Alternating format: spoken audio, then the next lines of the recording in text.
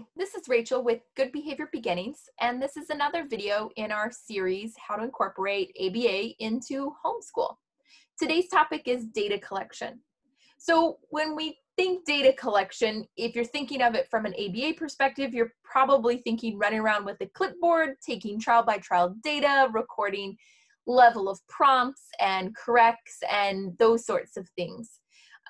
From an education perspective, you might be just thinking of grades that go in the grade book or assessing things once a quarter for a progress note. What we're doing for homeschool is a little bit in between. Both of those are data collection, and ours is sort of a blend.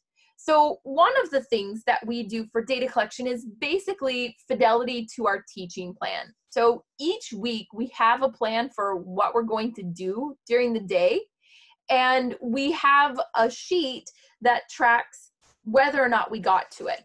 So here's an example. The check marks mean that we got to it, we completed that activity. The circles mean that we missed it, we did not do that activity that day.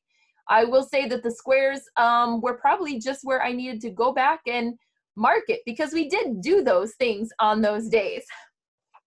So we just want to track to see what we're doing. We found out that trying to do a game during the week or during the school day didn't make sense.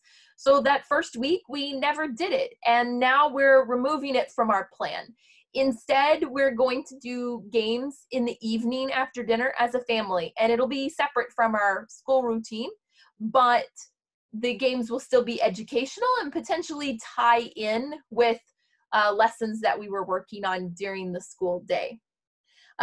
As far as what exactly we're doing, we have a lesson plan that writes out, which ones we're going to do, which lesson for each day, which activities from the curriculum that we're using are we doing on those days.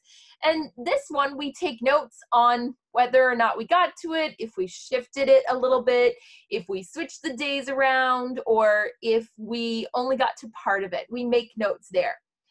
So on a day-to-day basis, these types of data collection allow us to see if we are skipping something that we need to then spend more time on later in the week, or if something is just not valuable to our homeschool routine at this point in time. It also helps us plan for the next week. So I can look, I can see how much we're getting to, I can see when lessons kind of end up being too large for one day, or when we plan a couple of hands-on activities on the same day, that ends up taking up more time. So then I can plan ahead the next week, adjust my programming, my lesson planning, and make sure that the following week goes smoother. There are other things that we do save. We save products of the work samples, and we will be giving grades every quarter, and